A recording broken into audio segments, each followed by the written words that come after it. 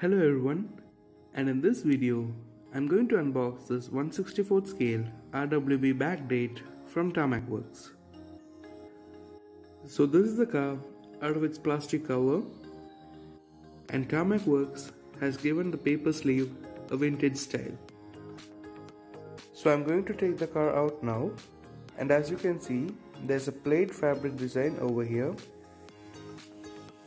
and this is the collector's card which also has the vintage theme, and this is car number 778. So this is the car which looks really beautiful in this red color. The headlights are smoked, which looks really amazing.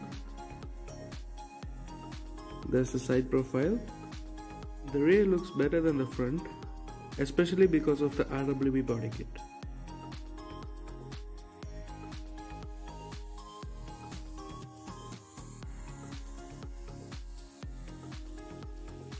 There's the RWB logo on the side.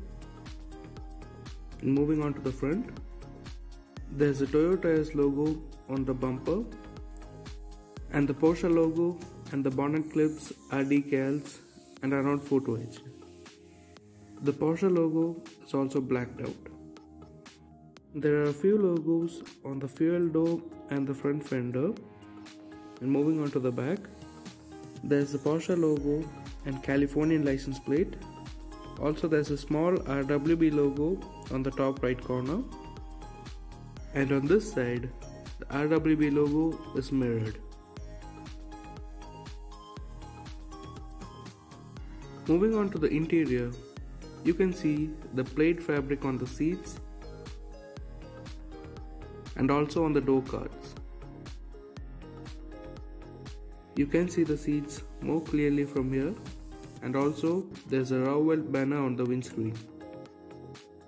And this is the driver's side. The dashboard is really well detailed, and there's the plaid door card.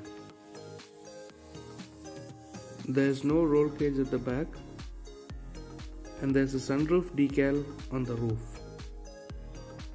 The wing mirrors reflect really well on both sides.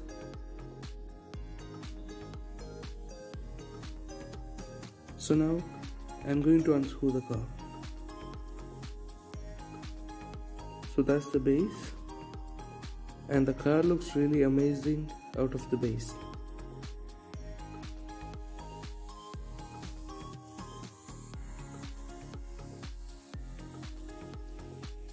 The wipers are separate and are not molded in with the windshield. And that's the chassis, which is really well detailed. And those are the exhaust tips, which looks really nice. The rear wheels roll really well, but the front wheels are a bit tight.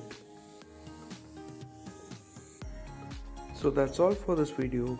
I hope you enjoyed it. Thank you for watching, and see you later.